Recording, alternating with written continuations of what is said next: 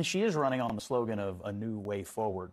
And she said today, we're going to stay on the same path, which is, I think everyone would admit, not a popular path.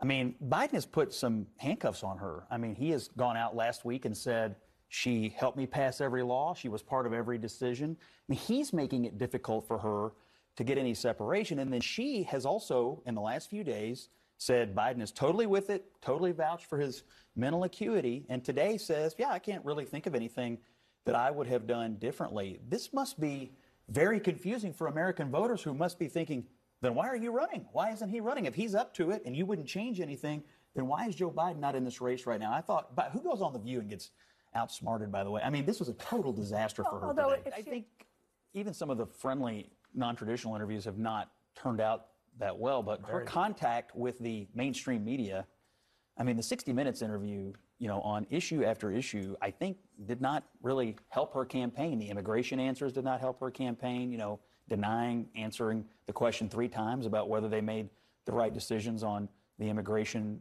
changes that let the flood of people into the country. So I think the reason they're shying away from it is because often her rhetoric doesn't survive contact with the mainstream media. It's